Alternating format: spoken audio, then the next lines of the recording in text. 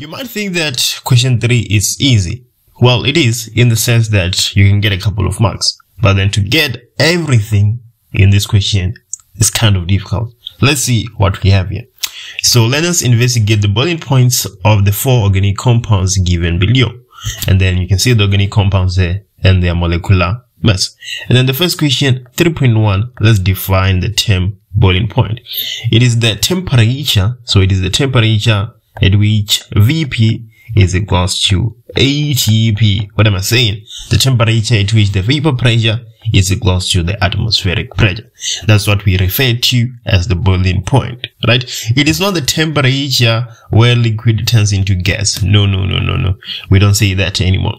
And then 3.2, which compound, butane 1-ol or 2-methylpropane 1-ol, will have the higher boiling point? Fully explain your answer. So let's look at these 2 compounds and see how they differ. They're all alcohols, right? So they have the same kind of intermolecular forces, which is hydrogen bonding. But in butane 1-ol, you have 4 carbons in a straight chain.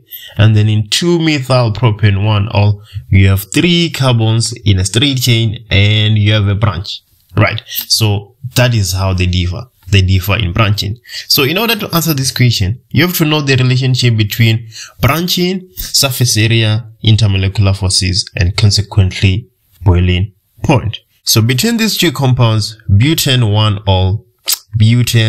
1-ol will have a higher boiling point. Why am I saying so? That is because an increase in branching, right? If the branching increases, then the surface area decreases, right? And then decrease in surface area decreases the intermolecular forces. And then if intermolecular forces decreases, less energy is going to be required to overcome the intermolecular forces and consequently a lower boiling point. So the boiling point will also be lower. That is 3.2. Let's look at 3.3. So we are told that the curves P, Q, R, and S below were obtained from the result of the investigation. X represents a specific temperature, right? And then 3.3, the question is saying which physical property is represented by temperature X. So let's look at our question one more time. What are we investigating? We're investigating the boiling points between these 4 organic compounds, right? And then you can see that X here on our graph, it corresponds with P, right? The graph for compound P. So what can you say the answer to 3.3 is? We're investigating the boiling point of these 4 compounds. That is the boiling point of P, right, from our investigation. And then 3.4, so we have 3.4 and 3.4.1, which curve P, Q, R, or S represents butanone. So let's take a different approach. So the first compound we have here is butanone, right? We have, so let me just say, before we answer 3.4.1, let's do this first. So we have butanone. And we know that the intermolecular forces there is dipole, right? We have dipole. And then let's come to butane 1-ol. Yeah, the intermolecular force there is hydrogen bonding. So we have hydrogen bonding. And then propanoic acid.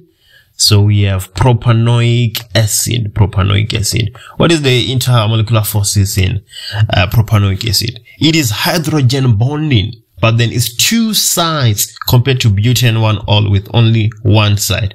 So we also have hydrogen bonding here. But then the hydrogen bonding in propanoic acid will be way much stronger than the hydrogen bonding in butane 1-ol. Because in propanoic acid, we have 2 sides of hydrogen bonding. And then obviously, 2-methylpropane 1-ol, we know that that is hydrogen bonding, right? So the compound with the highest intermolecular forces of these 3 should be propanoic acid, right? So we have propanoic acid. And then what comes next? What comes next is butane 1-ol, right? So we have butane 2-methyl-1-ol. And then in third place, we have 2-methyl-propan-1-ol, right? And lastly, we have butanol, right? So now we can actually attempt answering our questions, right? So which curve PQRS represent butanol? So it will be the one with the lowest boiling point, and that is S, right? So we can say that 3.4.1, our answer is S. And then 3.4.2, propanoic acid, it should be the one with the highest boiling point, so that is P. And then 3.4.3, 2-methyl-propan-1-ol. So it should be the one second from bottom, right? Should be the one second from bottom.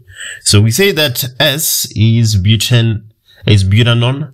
So compound R should be 2-methyl-propan-1-ol.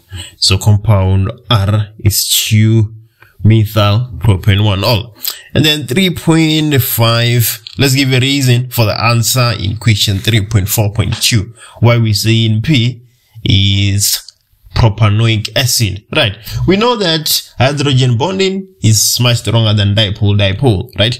But then the hydrogen bonding in propanoic acid is much stronger than the hydrogen bonding in the two alcohols. The compound here with the highest boiling point, with the strongest intermolecular forces, should be propanoic acid. And that is why we're saying it is compound P.